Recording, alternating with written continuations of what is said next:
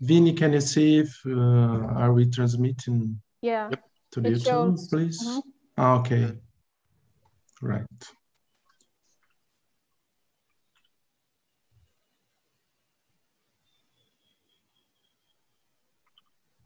Okay, so let's start.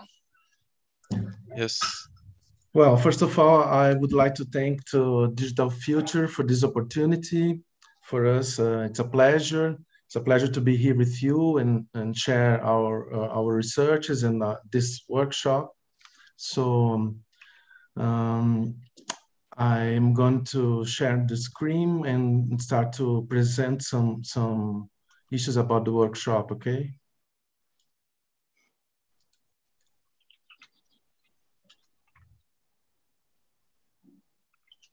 Let me know if you are watching the presentation, please. Yeah, we can see your screen.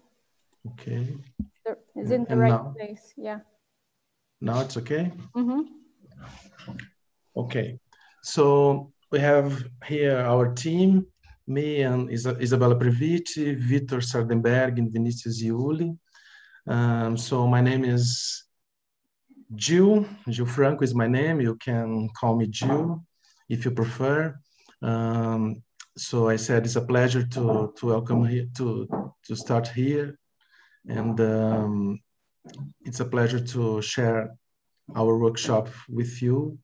I'm a professor at the Federal University of Mato Grosso do Sul here in Brazil, and I coordinate a research group called Algoritmo, which is a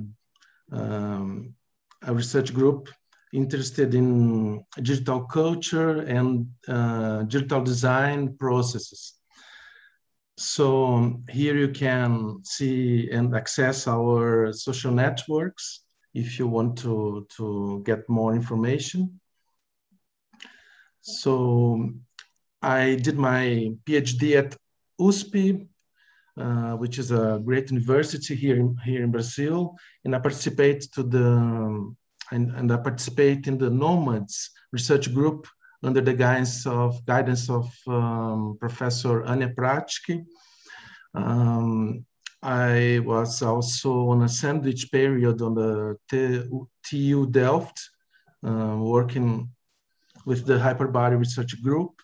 And during this period, I was able to participate in some experiments, some of them with the AA visiting school program. And during this period that I met Victor Sardenberg, which here with us. Victor was one of the teachers, and he helped us to develop a sequence of 3 dynamic and supple pavilions. You can see here these 3 pavilions. The first of them took place at Fiesp in São Paulo in 2012. The second pavilion was made at the Oca in the Ibirapuera Park, also in São Paulo, in 2012, I think. And the third one took place in Rio de Janeiro, in a samba school shed, also in 2012. The 3 had the objective of being pavilions that could explore principles of interactivity. So we have this diagram that represents the general idea of the supple pavilions, as they were called, supple pavilions. It is a cybernetic loop which, from light sensors, feels input to an Arduino and a series of activated devices, the pavilion and its movements. So the idea is to keep a kind of infinite loop, something like that. So I would like to introduce my crew, and I would like to ask Victor to present himself and so on. Victor, please make yourself comfortable. Yeah, hello. So When you enrolled to this workshop, there was only two names. That was Gianfranco and Vinicius.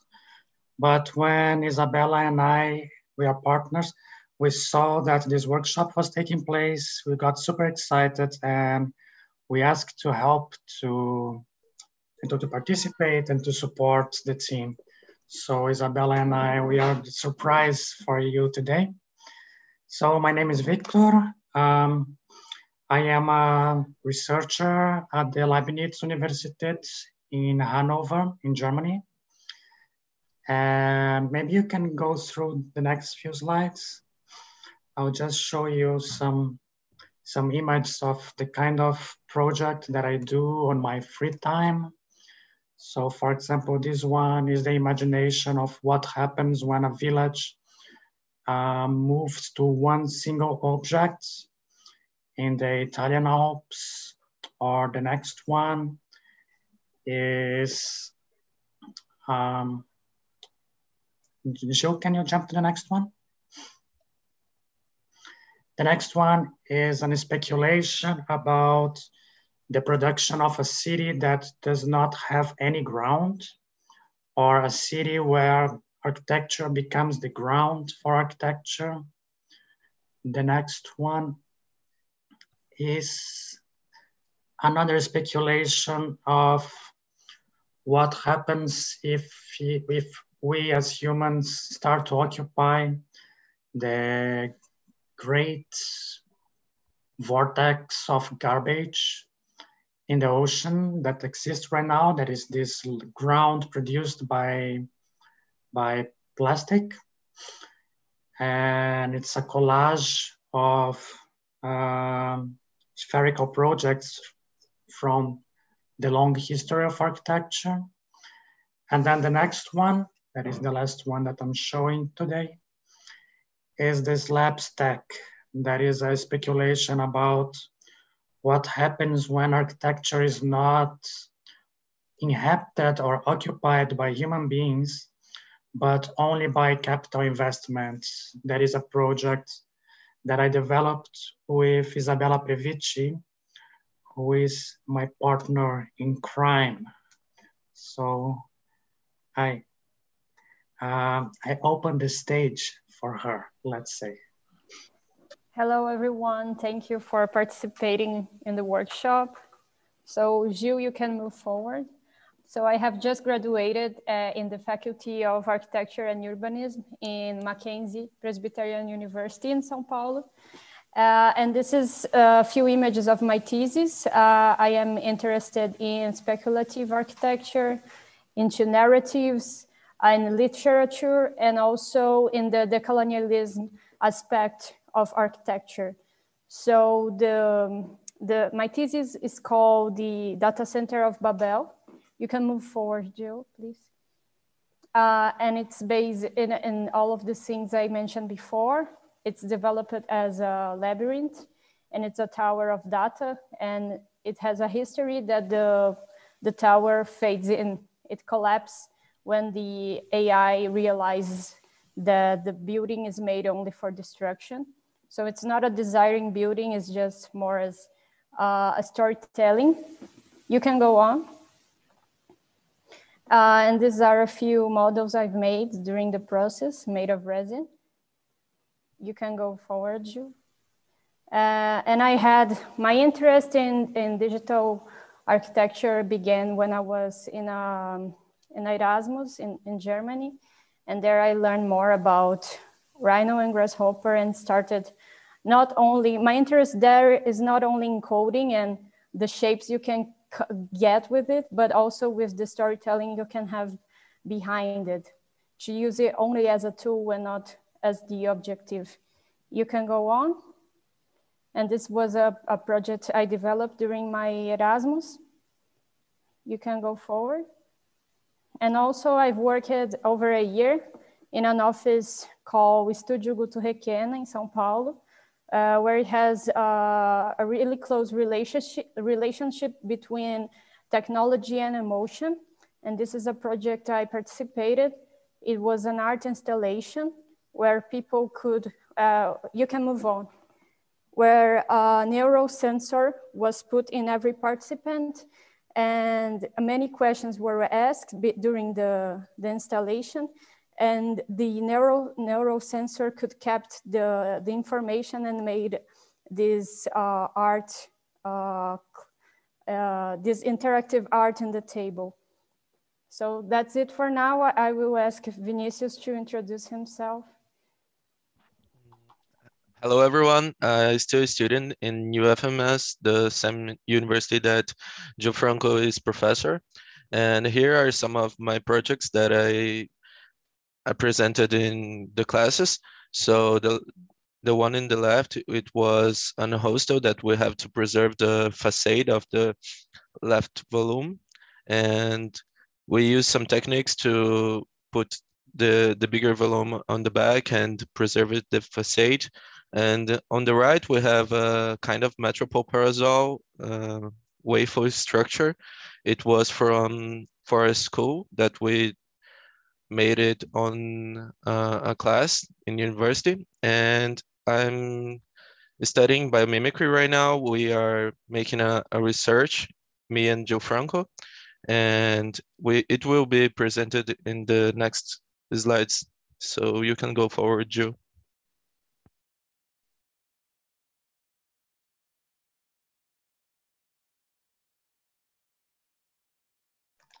Your mic is off, Gil. You are muted. Sorry. That's the contemporary condition using these platforms. So we would like to ask you to present themselves, and we suggest some issues, some questions. The name, where are you from, what's your current interests, what you're doing, so on. So we invite you to open your camera and participate on this presentation, right? Someone would like to start?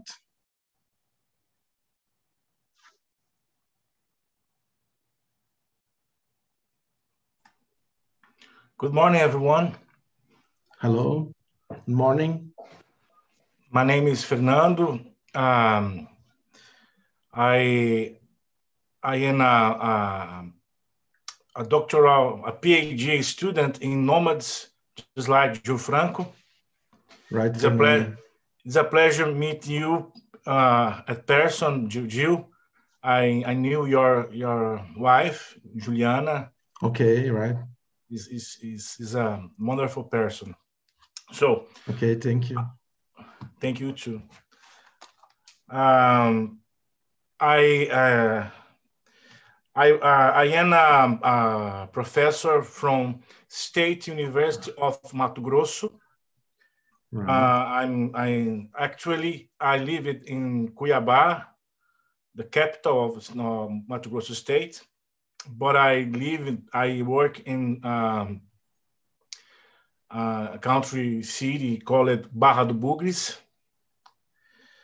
My interest in this course is just my master's degree. I had studied some semiotics, okay, right? Semiotics, and now Percy semiotics. Excuse me. Percy semiotics. Just a little. Charles Sanders Peirce. Okay. Just a little, but it's fundamental for every student in semiotics to even just a little bit of Charles Sanders Peirce will be necessary. Okay. And now I have some students in cybernetics applied in architecture. Anya Pratik is my orientation. Okay. Oh, too. Very nice. She's wonderful. She's a wonderful person, wonderful researcher, and at all. So my interest is make a link with the semiotics theoretical fundamentation, right? And how I can use for for my current research in cybernetics. My research is about cultural landscapes and how a system and the use of this software with rhinoceros and grasshopper for the exploration design for biomimetic design is so relevant because I have a feeling, I have an intuition about this way of the intervention can be useful for my ponderations and my reflections about the cultural landscapes, how as a system. Okay. And that's all. Thank you for everyone. Thank you, Gil, for accepting me. And excuse me for my poor English. I will do my best. I promise to you. Right, Fernando. Thank you. I love Anya. Anya is an amazing person and great researcher. And I have to excuse myself for my English as well. So we would like to try to do our best, right? So thank you, Fernando. And we can move on. Who's the next? Can I make two suggestions? Please, Victor. The first one is that we shouldn't apologize for our English because there's no right or wrong. We are all here sharing ideas, and as long as we communicate, we are it's perfect English. And the second suggestion is just for time reasons. I think that we should go following the participants list here on Zoom. And I think that we can save some time this way. So if everybody is fine with that, I would ask Avas to introduce himself or herself. Okay. Hello, am I visible? Hello, Avas. Hello, my name is Avas Ujain, and I'm currently reached third year in National Institute of Technology, Calicut in India. So about interest, I don't have a specific interest as such right now. So what I through this workshop, I believe that I can set the interest into the field and in the future pursue in this field itself. Okay, right. So I wanted this course to be a stepping stone to my future. Yeah. Okay. That's nice. Very nice. Thank you, Avas. Thank you to join us. Actually, thank you for conducting this workshop. It's a huge honor to come and participate. Okay. Thank you, Avas. So, Victor, what's the next? Who's the next? Can you see? I said that we shouldn't apologize about the English, but I will apologize about mispronouncing the name of a few students. So I would like to ask Abdul Haman to introduce him or herself, please.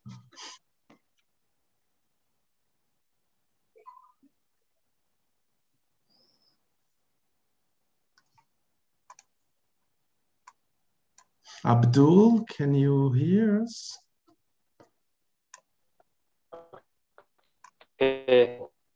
Okay. Yes, can you hear me? Yes. I'm Egyptian.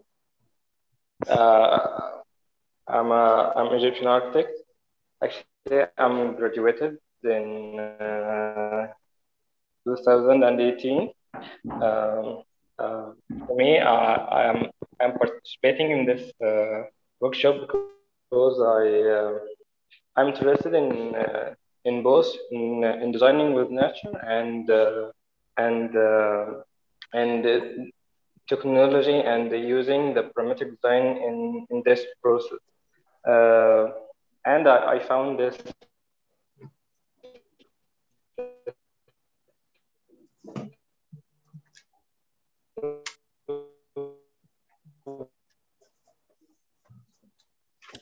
I'm not hearing you yet. would be a great chance to me to something like that.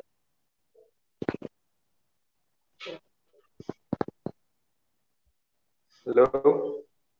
Hi, Abdul. I think your connection it's a little bit poor. It was a little bit hard to get it. But if you feel comfortable, you can write in the chat, maybe your introduction.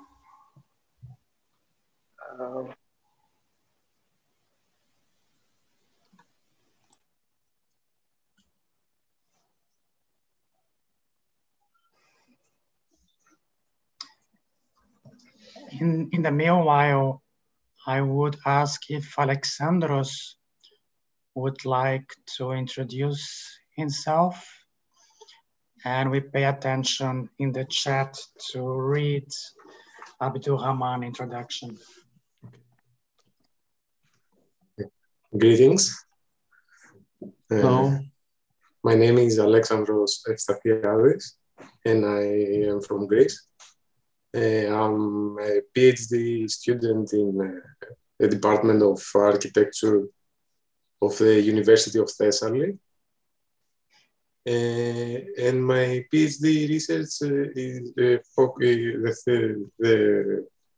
theme of my PhD research is biomimicry and contemporary digital technologies of analysis, design, and fabrication. More specifically, we examine cells and exoskeletons for example, from sea cells or eggs of insects, couple of examples. And we are transferring design solutions with the aid of CAD software like Rhino and Grasshopper. And we try to fabricate prototypes with the use of additive manufacturing. That's pretty much a quick summary of my current work. And I come from a different background. I studied visual arts initially, and then moved to, I did my master in product design, and now my PhD in architecture. Super interesting. Very well. And last, you are doing it in Thessaloniki. Excuse me? You are studying your PhD in Thessaloniki, or not? I live in Thessaloniki, but the university is in Volos. But okay. Due to COVID restrictions, I've been working from my home at Thessaloniki. I can say from my experience that Thessaloniki is not a bad place to be. You've been here? I've been 2 times. It's a beautiful really? city. Beautiful. It's nice. We have good food. So okay, then, very nice. Thank you, Alexander. Thank you very much. Thank you. We can jump to Ana Carolina.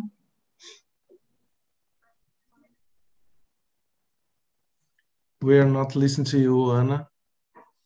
Are you listening now? Yes. Okay. Okay.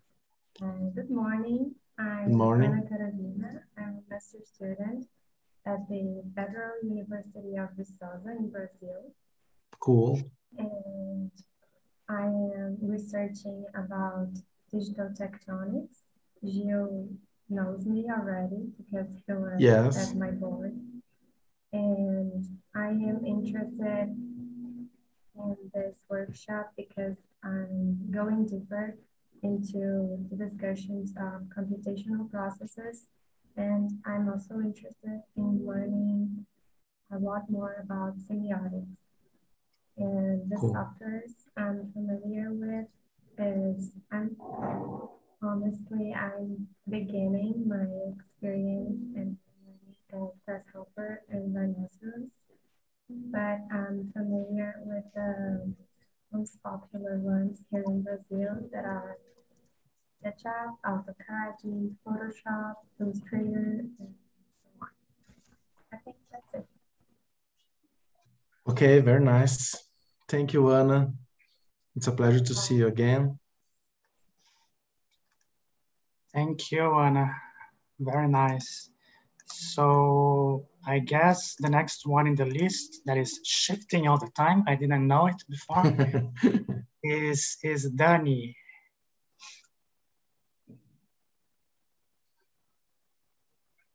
Hello everyone. My name is Dhwani and I am an architect from India based in London right now. I am studying for my Master of Architecture at the Bartlett School of Architecture, University College London. And the reason I opted for this course was because because of my interest in biomimicry. And what I hope to learn from this course is I basically want to understand how I can use computational design to achieve biomimicry. That is something I struggle with, which is why I'm really excited to be here. Right. Thank you, Dhwani. Thank you. So we already had Fernando, so I think we can go to Harshi. There is Danny as well.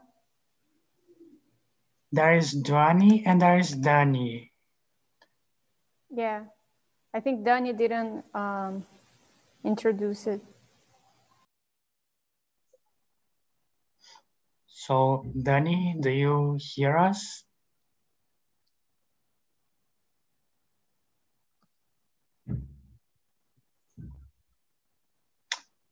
Hello, Dani.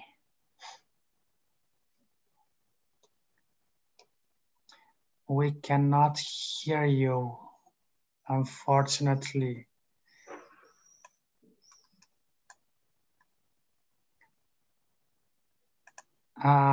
Maybe if you hover your mouse in the bottom left, you have the microphone icon with an arrow pointing up, and then you can select a microphone.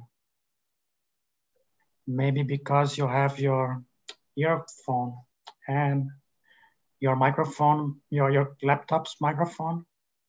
I don't know if it's the right one selected.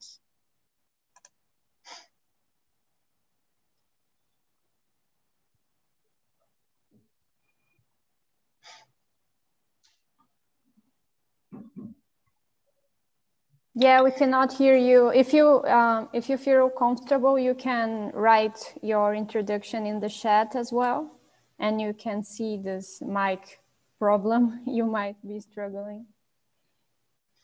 But don't worry, it's always in this technology conference that technology fails.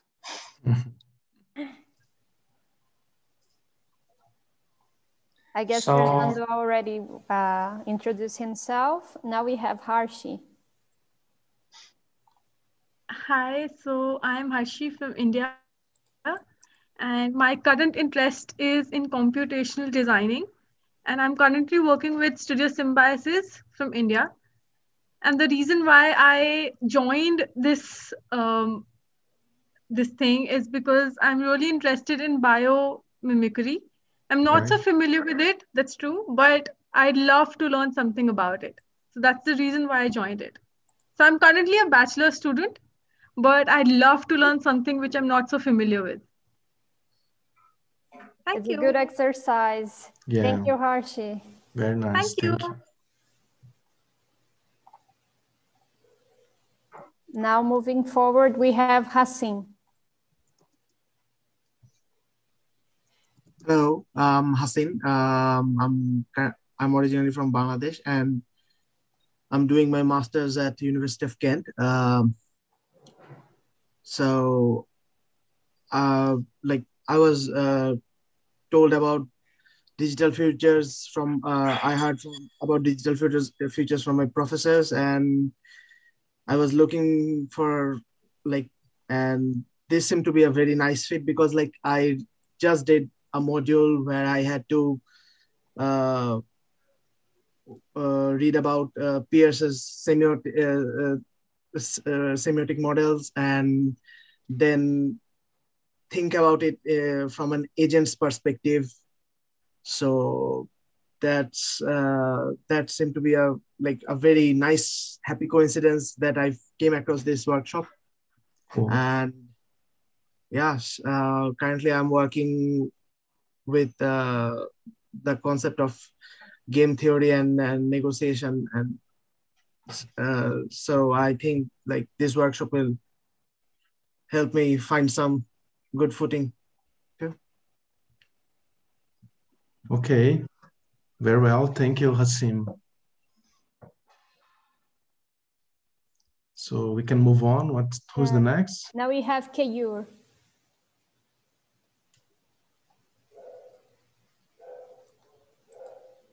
Keyur, can you listen? Hello. Hi.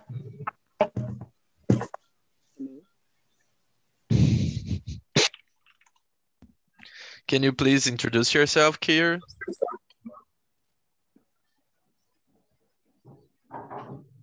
Yeah, can you hear now? Yes, we can. Yeah, I'm Keyur Shah from KRVIM Mumbai. I'm an undergraduate student.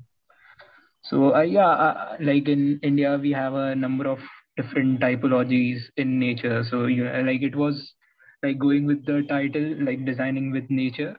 So I thought it could be like, how could computational design be used to, morph with the nature, like the different typologies, like in the coast or in the hilly areas or in the deserts, like or like in the forest or anything of that sort. So how I could use technology to create a design that goes with the context as well as the the the, the people living over there, like the traditional styles we already have, how one could morph with the software and create a new sort of design.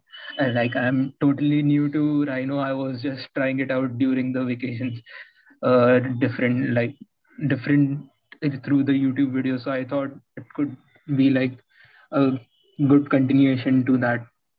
The workshop could be a good continuation. Yeah. We're really glad to have you here, Kier. Thank you. Yeah.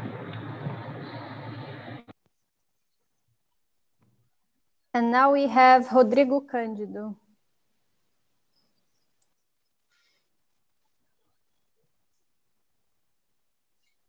Hello, everybody. Hello,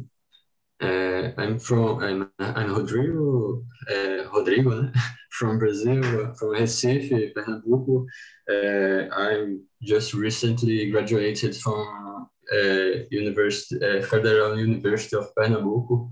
I studied architecture and urbanism, and although I didn't study any of parametric architecture in the university, I started to explore a little bit on my own after graduated, and I'm thinking maybe I'll explore it more in a master's degree. So I'm here to know you guys and to you could exchange a little bit more and explore. And I really like the email that we all received, so that we have a material to study from and go a little bit deeper in the parametric architecture. My current interest is in permaculture and bioarchitecture and sustainability. I have a small firm that we do residential projects. And I participate in another collective that work with agroecologia urbana. So we are exploring in this both directions. So I really think how to integrate parametric architecture in bioarchitecture is a natural material. So I'm thinking how to do this intersection in my master degree maybe. So I'm thinking go this direction. I'm here to explore a little bit more, as I said in the beginning, and to do a little bit of network to know you guys that work in Brazil also, and maybe we could exchange a little bit after the workshop if it's okay for you. I participated in the last year workshop here in the digital futures with the materializing mathematics with Joseph Schoma. So we could play a little bit in the grasshopper and mathematics in this way. So I have a basic knowledge of grasshopper and Rhino, a little bit in the Beam softwares, and work mainly in AutoCAD, SketchUp, Photoshop, and design, and so on. So I'm a beginner here. So that's it. We can talk a little bit more in the workshop. So thank you. Okay. Thank you, Rodrigo. Thank you, Rodrigo. We are all beginners. And for a little, we don't meet each other because Isabella and I, we were in February, we were in Recife for a workshop in Unicap. So yeah, maybe next time we go to lovely Recife, we can have some arrumadinho. I hope you can share the information on time so I can participate also. I would like to see that. Yeah, sure, definitely. And do we have anybody else, or we went through? I think we went through everybody, right? Yes. Yeah. I would just say that Daniela answered in the chat that she's from Brazil, graduated in UFMS, and she's interested in digital design. She chose our workshop because she already knew us, and she's familiar with rhinoceros and grasshopper. Okay, very nice. Okay, can we move on? Everybody had presentations. Yes. Okay, I'm trying to. Okay. So here we have the original descriptions of the workshop, but we have some updates in order to make our productions more powerful, I think, and engaged with the events that we are currently experiencing. So let's see next. Here we have our schedule. A first day of presentations, theoretical approaches and discussions. A second day to develop the projects, the designs, and a third day to present the final results, It's a quick workshop, but in our understanding, it can be very dynamic and efficient not just for, not only in relation to the final products, but especially in terms of we can learn here from each other, right? So we have general goals. So of course we have here, we would like to make some cultural exchange, discussions, development, and especially apply the potential of digital architecture critically. I think here we have an important issue because we have been following for some time the development of digital technologies, especially who applied to project development, but realize that there is a certain detachment from the reality we live. The systemic notion that architecture is not a field of knowledge and actuation, autonomous and isolated, is fundamental to us. So from now on, we are dealing with the relationships we want to establish in the cities and on the planet, especially. So we think that our future depends on that. So we have updated the goals to, for example,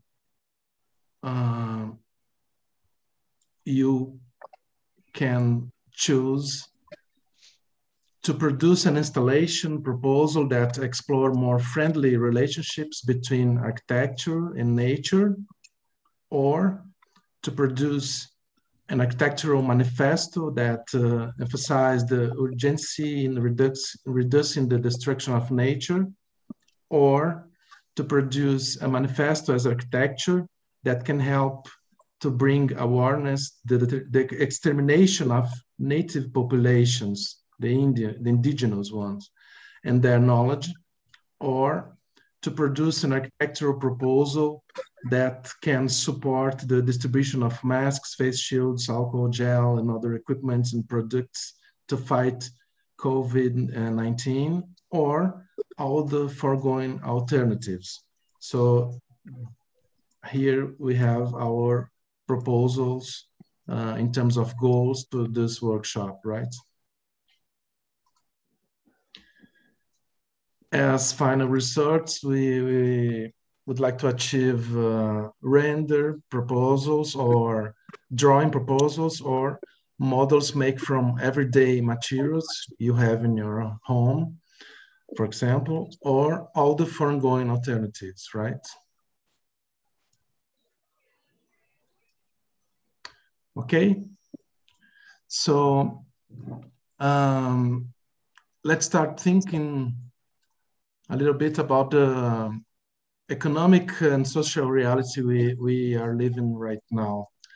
While the majority of the population has the difficulties to obtain the minimum resources to survive, we have a super concentration of income as pointed here. For example, we have this notice with this news, the ranking of the 2021 world's billionaires released on 2021 by Forbes revealed that the number of Brazilians in the 7-digit club rose from 45 registered in 2020 to 66. In total, these Brazilians hold a set of 220.4 billion against 127.1 billion last year. So this happens,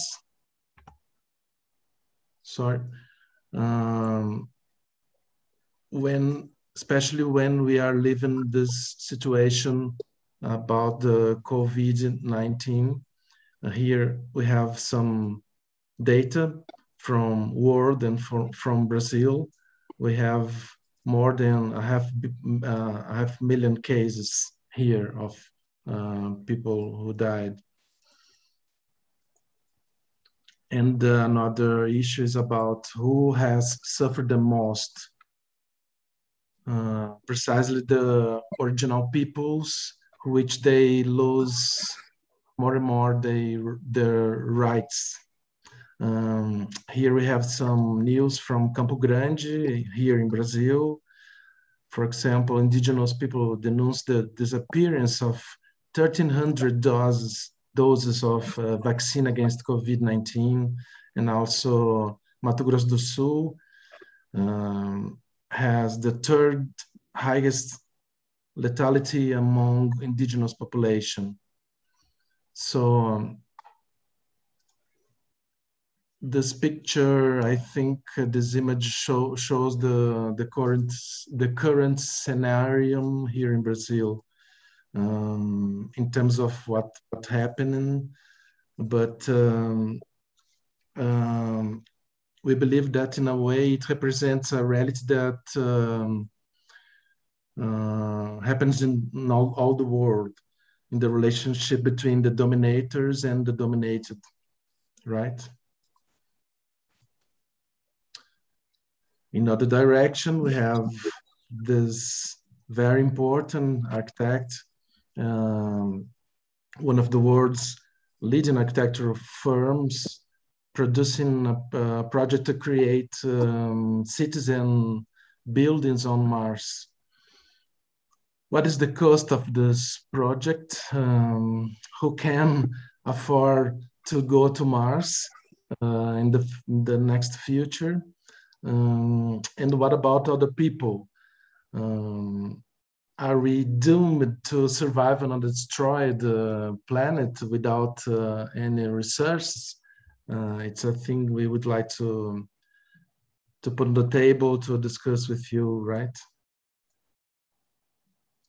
That's why we would like to ask, why fight for the planet is not a cliche. We have this concept, indigenous concept called Pachamama. It's something about Mother Nature. It's like Mother Nature concept. We are part of the nature. We have to fight for the planet.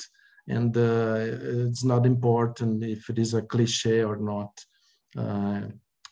It's the only planet we have until now.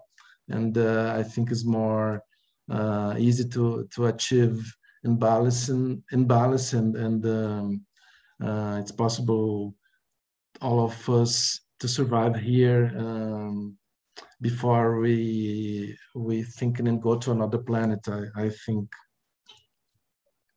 So we have this indigenous leader here in Brazil, Ailton Krenak, and he produced this statement about humanity.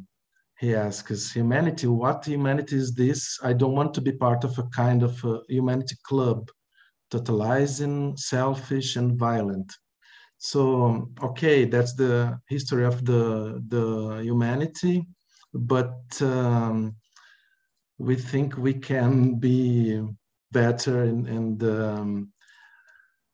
look into the indigenous behaviors and the way of thinking about the planet. I think we can move more close to this feeling, for example, and try to produce more equalitative societies living in balance on the planet, right? So we think it's urgent. Resume the reasonable measure. We think we lost the measure of ethic foundations. We have to think about in order to reestablish the ethical frameworks that define the concept of society and also the concept of humanity, like the Ailton Krenak proposed, right? And also the redefinition of the concept of nature, abandoning anthropocentrism. We think we are nature. We have to change, we have to shift this paradigm. We have to think more in order to establish new values, including ourselves in this vision of nature, not splitted from the nature, right? So we propose that some fundamentals and concepts from cybersemiotic could help us to think about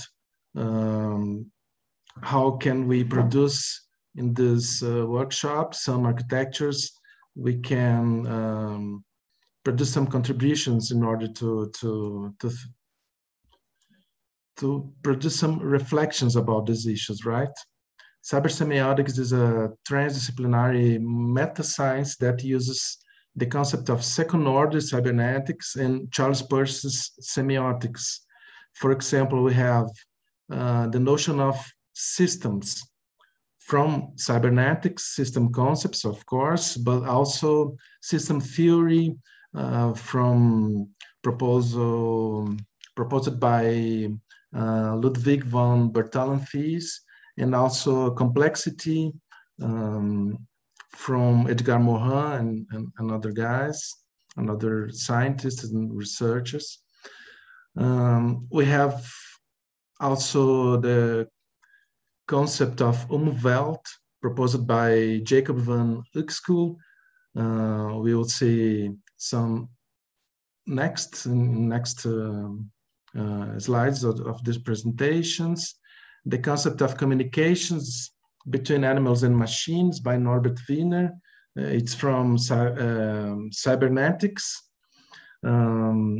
Also the Marshall McLuhan and Stafford Beer's concepts of mental expansions, which allowed us to use technology to communicate better. And I think it's possible to improve our understanding of the relationships between humans. We have also the concept of observation systems observed by second-order cybernetics via Heinz and Försters, the concept of autopoiesis by Maturana and Varela, which are biologists, very important researchers, and at least we have concepts of sign and representations by Charles Sanders Peirce, especially his phenomenology, which established some ideas about communications, and we have to think how to improve our capacity to communicate using, in our case, architecture, design, and so on. So here we have this issue about Umwelt proposed by Uxküll. Uxküll argues that Umwelt represents the ultimate reality of the species, the collection of signs that form the representation of the world's reality for the species.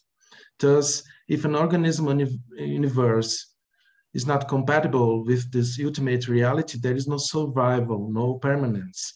We believe we have to, we are going in this direction in terms of the humans, Umwelt. We are focusing in the exterminate ourselves in our vision, and we have to try to reduce the entropy, the speed of entropy, in order to keep ourselves on the planet for more long time, right? The representation of the world for human beings is in a constant process of entropy, okay? Since their ultimate reality is in permanent deconstruction due to the imbalances they promote. It is urgent to seek to reestablish this balance or reduce the speed of imbalance based on approaches that take into account different systems and their reciprocal influences. So here we have this concept of biomimicry. I would like to invite Vini to talk a little bit about biomimicry, right, Vini? Yes, so the term biomimicry first appeared in the 50s and it was spreadly along the scientists in the 80s. And it preceded by biomimetics, which was said by Otto Schmidt in the 50s, and bionics by Jack Steele on the 60s. Biomimicry is the concept that we use the solutions made by the nature and founded by them. So the problems that we're facing nowadays, like energetic problems and pollution, we can already find the solutions in the nature. So why struggle with these problems if we already met the solutions? And what we're trying to bring to this workshop is see biomimicry as a functional solution and not a static position. So we are trying to bring the solutions and their function and bring to architecture. And in the book, I think you can pass to the next slide, Joe. Okay. In the book Biomimicry, I think one less. Okay. In the book Biomimicry, Michael Pollan put these examples for us. So the first three images, it is an example that it's a deployable example, which show us that this can provide passage to humankind, like and to ships. And the another examples are biomimicry in tensionated structures and bamboo and shells and domes. So what they do, it is take these examples and use the structure of the shell as example, which they will make the forces go all around the shell and the domes and make it structured possible. And I think it is this. You can go to the next slide, Joe. Okay. Yes. Here we have this another situation. Looking to the nature, I produced this experiment, programming in processing, maybe 10 years ago. I don't remember. In order to try to simulate the behavior of the plant, not just to look into the formal characteristics, but especially focused on the behavior, right? The video is not working, but okay, I think you can understand my position. And we have also another important concept is about autopoiesis, proposed by the biologists Maturana and Varela. The conception of autopoiesis allows the first understanding that a system can self-regulate and self-manage spontaneously in nature. Cellular processes are an example of this theory. However, what is verified is that the systems are not isolated from each other. On the contrary, the greater the level of complexity, the greater the level of interactions and possible links for exchanges, and the greater the connections that can lead to an imbalance between the parts, right? So we can, for example, look to these indigenous buildings in order to produce a community called a taba, for example, here in Brazil. And we can realize a great system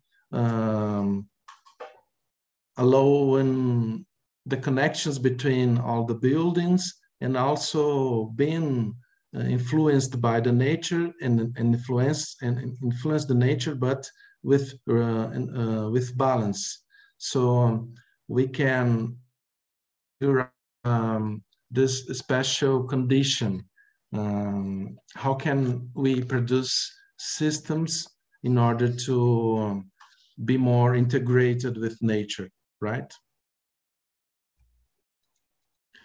So we have this another concept here from our indigenous called Tecoporã, which means something about the indigenous well living, the way, the behavior and the way of life that indigenous used to practice, respecting the nature and including himself in the concept of the nature, right? So we can think about a concept, for example, ecology without nature. Here we have this kind of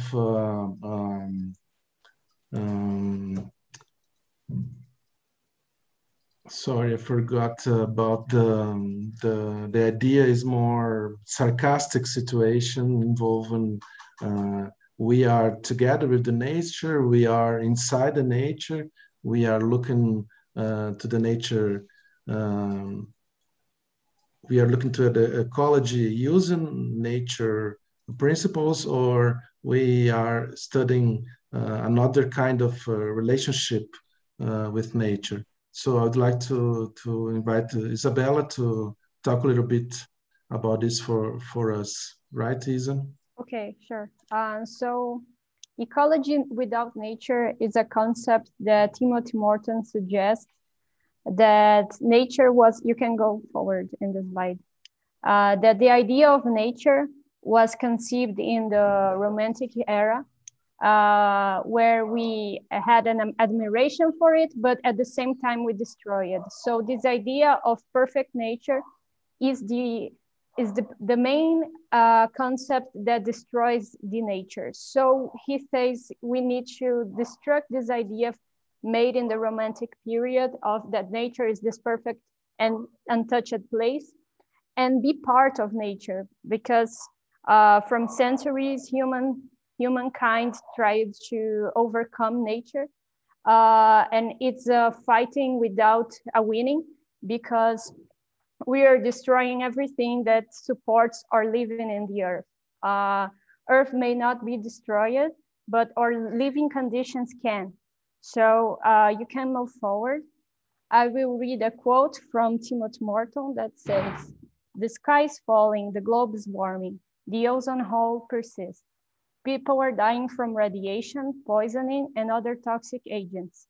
Species are being wiped out, thousands a year. Coral reefs are almost all gone. Huge globalized corporations are making bids for the necessities of life, from water to healthcare. Environmental legislation is being threatened all over the world. What a perfect opportunity to sit down and reflect the ideas of space, subjectivity, environment, and poetics. Ecology without nature claims that could be no better time." So you can move forward, Jill. So Timothy Morton is part of a philosophical group called speculative realism, especially from the Graham Harman research, where he has the object-oriented ontology, which is a philosophy where there's no hierarchy between objects, and he considers objects everything that exists in the real world and in our minds, like the ideas of things. So a human being is as much important as a table or any other object. And Timothy Morton is a philosopher that is also part of this movement, but he says we are part of nature, we should not overcome it. So it's this idea of deconstructing the idea of overcoming nature and become part of it, so we can still have a few more years in the earth. So moving forward, as I mentioned before, I did my thesis based on this urgence and this philosophy, where strange objects such as a data center in a tower version appears in the middle of the Amazon forest in Brazil. And it has this purpose of showing the destruction and what should we do, what can we do. And also as a product of my thesis, there's a video that Gil will show you in the next slide. It's subtitled. So if you have any questions afterwards, you can show it in the chat. Gil, please, if you can.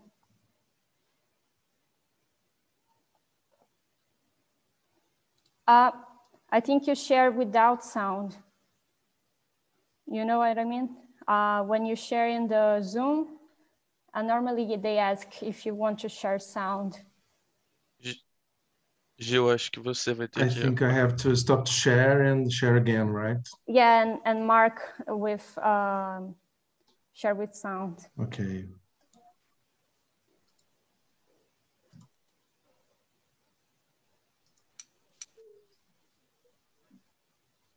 Can you see it? Yeah. In the very beginning, I think there's no sound, right? There is actually. You can see if the sound in the video is. Isa, maybe you can share the screen. Yeah, sure. Let me just open. Okay, let me. I can try it again. Wait a minute. Wait a minute.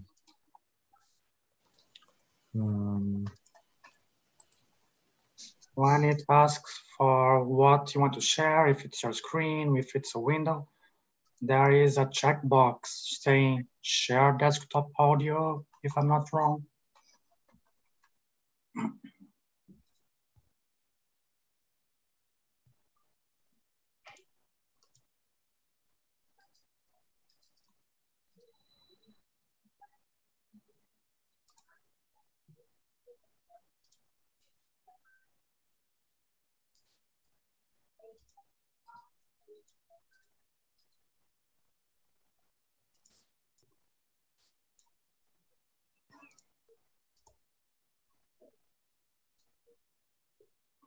You can see if in the video the sound is low or high, and maybe increase it a little bit. Wait a minute. No, it's working. It's working? Yeah. No, there's no sound.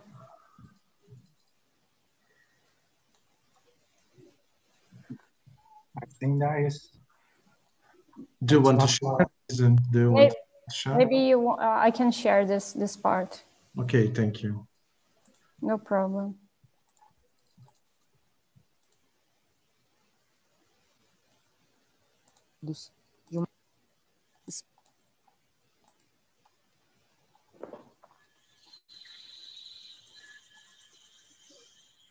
Okay, I'm listening. Good.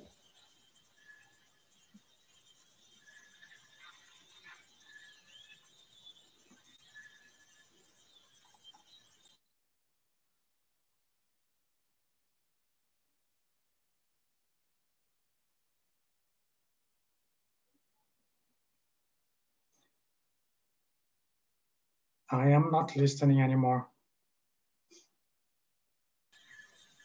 Now I'm listening. You shouldn't mute yourself, Isabella. Okay.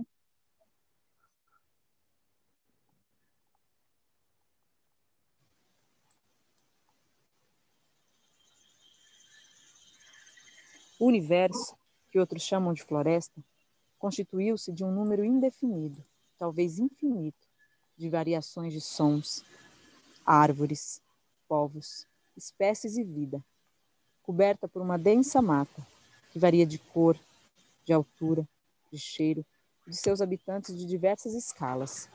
Da copa mais alta, vêm-se as camadas intermináveis que constituem a floresta. Nunca fui capaz de ver o seu fim, ou pelo menos era assim que me lembro quando nasci nessas terras. A sucessão de poderes que governaram a sofrida terra brasileira desejavam a nossa completa extinção, nos encurralando e incentivando o pior dos piores seres humanos. Abriram cicatrizes em nosso universo que nos separaram, e por elas vieram a extração da borracha, fogo criminoso e garimpo ilegal, transformando nossas maiores riquezas e biodiversidades esgotáveis em algo que poderia ser comprado com papel. Certa vez, avistei pássaros metálicos sobrevoando a floresta. Eles anunciavam a chegada do homem que comprou nossas terras. Sobrevoavam com ar de dominação, em busca de um espaço para construir o que seria a maior conquista do inútil. Nunca entendi o desejo e ambição humana de se construir verticalmente e tentar atingir os céus. Porém, esse sujeito ganancioso decide erguer a maior, mais alta torre de data center que já existiu, em cima de onde está a árvore Yanomami, que sustenta o céu. A torre está próxima a uma área de garimpo que invade e destrói nossas terras. Segundo ele, essa torre abrigará todo o conhecimento do mundo, ou o que ele considera ser. Uma torre com mais de 700 metros de altura, que perfura o céu. Será projetada e erguida por robôs para abrigar máquinas que trabalham dia e noite, que armazenam senhas, dinheiro digital, fotos, filmes e conversa, do mais útil ao mais inútil do universo virtual. Este homem afirma que o data center é interminável. Os idealistas discutem que as salas labirínticas são uma forma necessária do espaço absoluto, ou pelo menos da nossa intuição do espaço. Cada pequeno corredor dos labirintos correspondem a 5 prateleiras de servidores, capazes de armazenar dados de uma cidade inteira. Nenhum ser humano irá trabalhar na torre. Ela será gerida por um cérebro artificial, ogive, criado em laboratório, o que fará toda a gestão e controle de bom funcionamento da torre. Esse ser artificial foi treinado por anos pelos maiores especialistas para que funcione ininterruptamente, sem nenhuma falha. Não poderiam confiar em uma mente humana e falha para gerenciar o tamanho do investimento e ambição. Rapidamente, a torre foi atingindo altura, erguida por complexas máquinas que funcionavam independentemente do homem. Em menos de 6 meses, a torre foi erguida. Mais uma vez, recuamos. Nosso universo está cada vez menor e cada vez menos nosso. O céu está dominado por máquinas que voam e o canto das aves foi trocado pelo barulho frio e impessoal da tecnologia. Durante 5 anos, o criador da torre, que eu passei a chamar de Data Center de Babel, acreditou que tinha construído o maior feito da humanidade. Ele era responsável por armazenar dados de todas as pessoas do planeta. Essa sensação me fazia sentir muito poderoso. Durante 5 anos, a torre funcionou perfeitamente, sem nenhuma falha, até que um determinado dia, Ogibe se deu conta da própria e mísera existência. Uma inteligência construída apenas para trabalhar e dar lucros para outros e garantir o perfeito funcionamento da torre. Ogibe, apesar de sua artificialidade, também possuía uma consciência, assim como nós. Percebe que foi criado para ser um escravo e ser substituído assim que ficasse obsoleto. Ogibe, diferente dos homens que o criaram, tinha compaixão pela floresta e plena consciência da devastação que crescia diariamente. Todos da floresta fomos capazes de ouvir o choro de Ogibe, que ecoava pela sua larga chaminé, responsável por fazer o resfriamento das máquinas. Aquele choro doía tanto em nós quanto nele.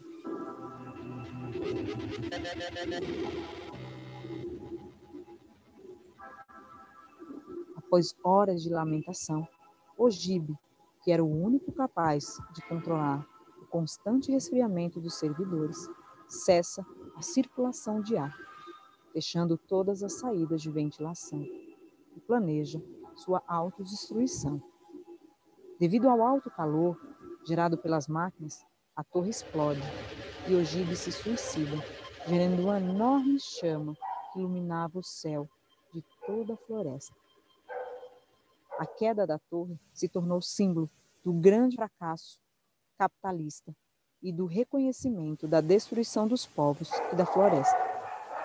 Após séculos invadidos, finalmente tivemos um momento de trégua. Todo o conhecimento do mundo não pode ser armazenado em máquinas e números. A floresta é parte também dessa conquista, desse conhecimento. Hoje, a torre está em ruínas, completamente abandonada e tomada pela floresta, se tornando um símbolo do que jamais deve ser repetido.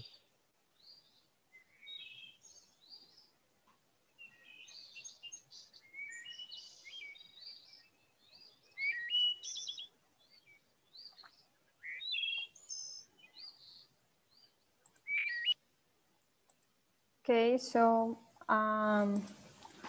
now you can share from your screen again, Gil. You're muted, I cannot hear you. Yeah, okay, Isa. Thank you. Thank you so much. I love your work. I love this video. Thank you, Gil. So are you watching again? Can you see it? We can see it now. Yes, right. We can see. Okay, right. So moving on, we have now some methodological proposals using different strategies and softwares and in order to give you conditions to start to thinking how to produce.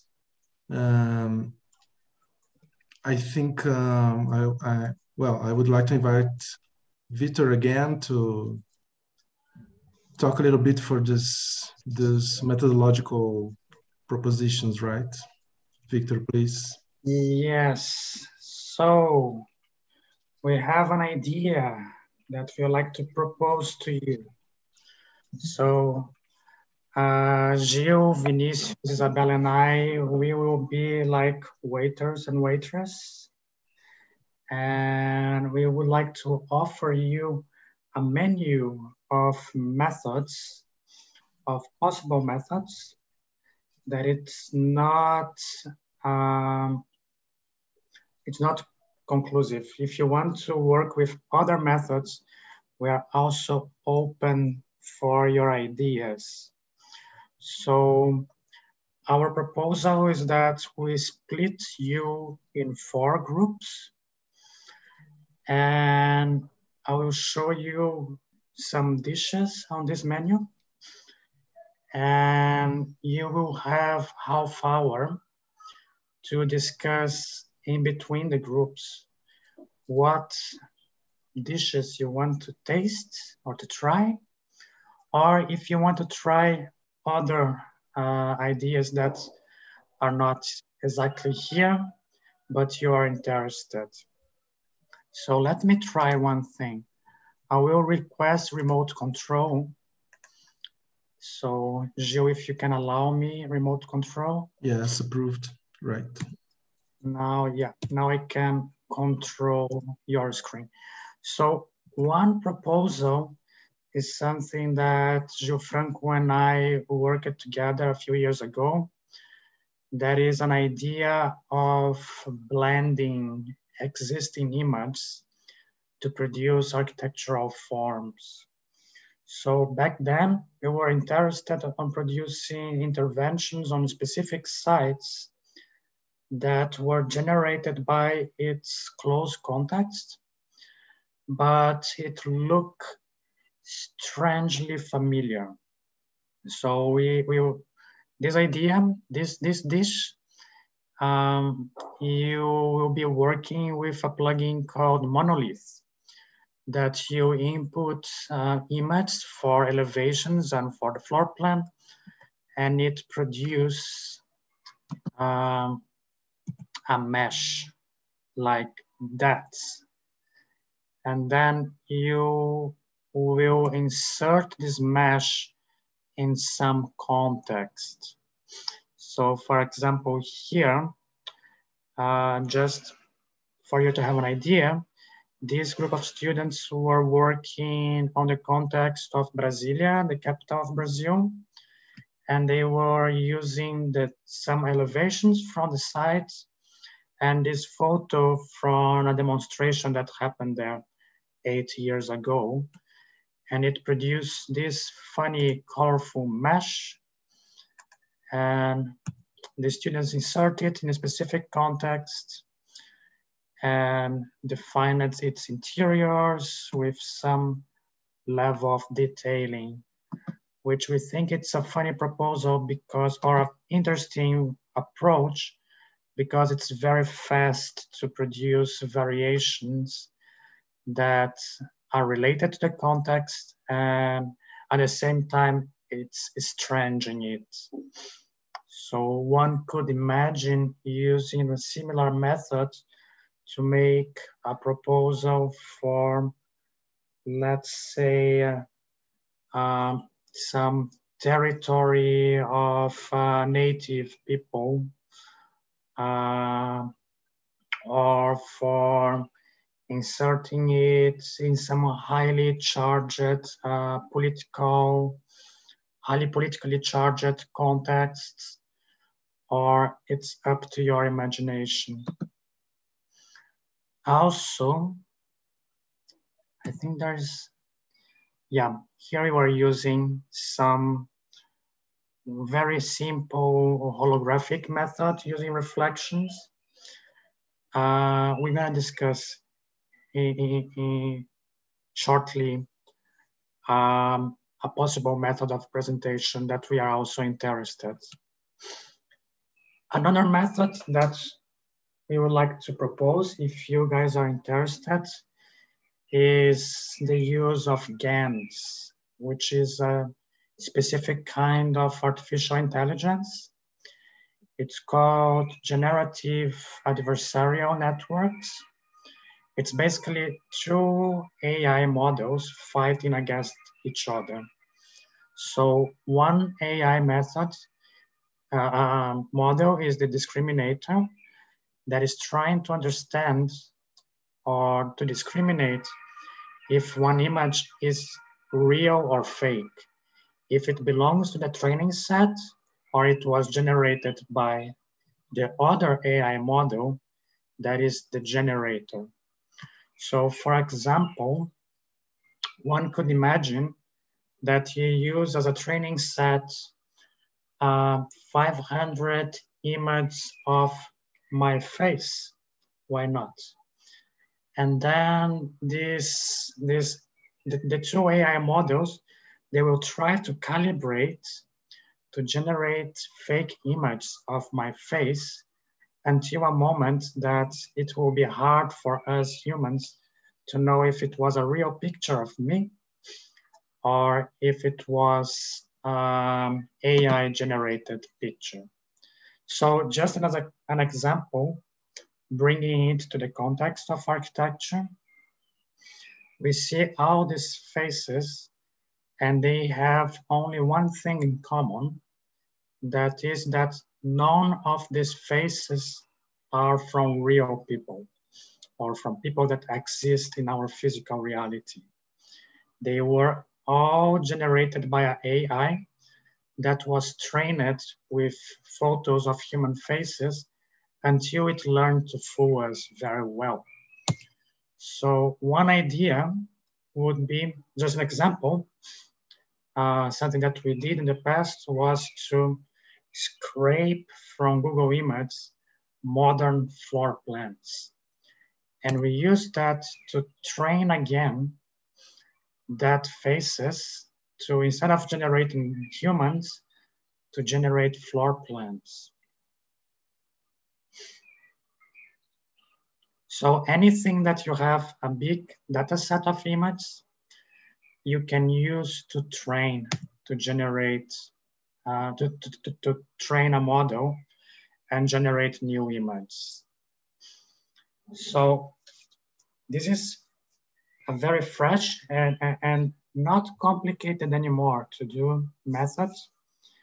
There is only one problem if you want to work with it, that it's not so inclusive, because to use that, if you are interested on this method, we will use a website called Runway. And to train your own models in Runway, you need to pay $35 for a subscription for 1 month and put some credits like $10 or $20 to use their cloud computing service. So I would say that, well, we are working on groups.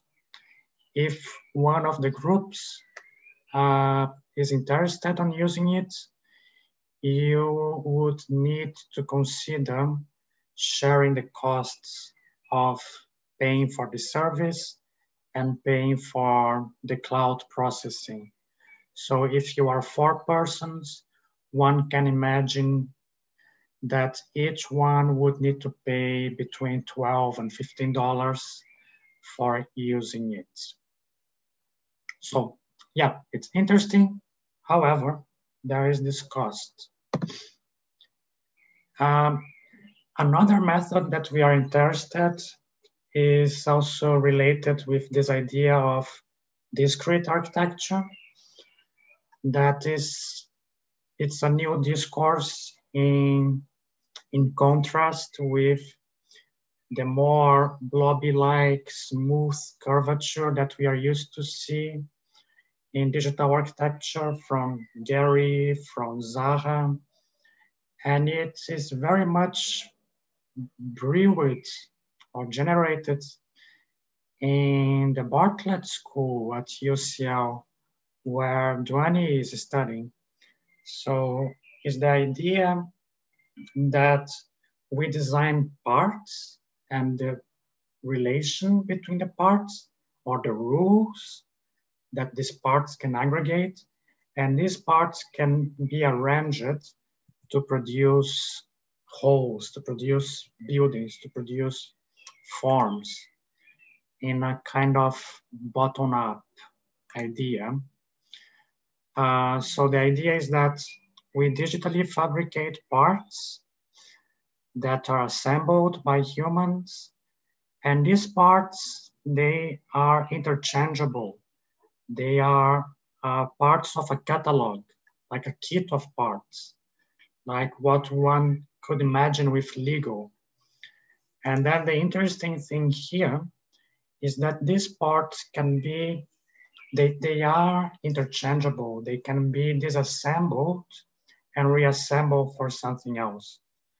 So what we imagine of a possible proposal that you could think would be a temporary pavilion for distributing COVID-related equipment like masks or alcohol, or for vaccinating, that after this crisis that we hope very much will be over soon, it could be, all these parts could be disassembled and rearranged to build something else, like classrooms or any kind of infrastructure that a specific community would be in need.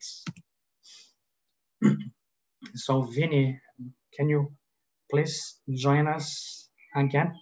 Yes, so this another plugin is called Kangaroo. It's a plugin to Grasshopper, and he works with tensionated structures. As presented, we have spider webs from biomimicry, and it is a really versatile way to produce architecture, because you can implement in a lot of places and adapt the material to each place and what is available there. So I think it's a pretty interesting add-on to Grasshopper, and to work in this approach with to biomimicry. And besides of that, I want to say that even if we presented all these ways to work, you are free to choose a way that you feel comfortable and to produce the final result. Okay.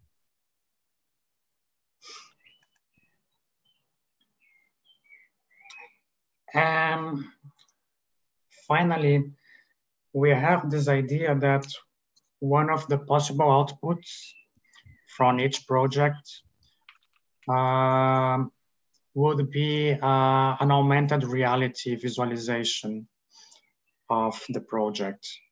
So it could be like a short animation like what we have here, showing how one could assemble a structure, or you could also visualize your project at one-to-one scale in a specific site. And instead of making renderings, floor plans, and sections, you could use AR to make photos and recordings of your project in a smaller scale or even at one-to-one scale. So again, this is one of the dishes in our menu for today, for this week. But we are open to listen from your side what you want to do because you have your own interests or because you think it would be fun to do so. So, Gilles, can you take the stage, please? Okay, right. So that's it. Let's work. How do you feel about? I think we have to stop a little bit and make a little break to get some coffee. And we are thinking in you guys talk a little bit and try to organize yourselves in groups. Guys, what do you think the most strategy to organize the groups? Victor, Isa, and Vini, what do you think about? I think maybe we take a while to discuss this. Let's make a little pause to the workshop. Right. Maybe 5 or 10 minutes. Yeah, maybe we can take a 10 minutes break and then we can all come back. We can have like a short conversation between everybody. And then we would like to split this big room that we have into smaller rooms. Four or five rooms. So you guys can self-organize in groups and decide what dish would you like to have for lunch or dinner, and rest of the week also. Okay. Maybe 4 groups, I think. 4 groups of 3. Maybe. Yeah. Okay. I will stop to share, and I think I'm going to stop live stream, right? Okay, Yeah, we don't guys. need live stream anymore.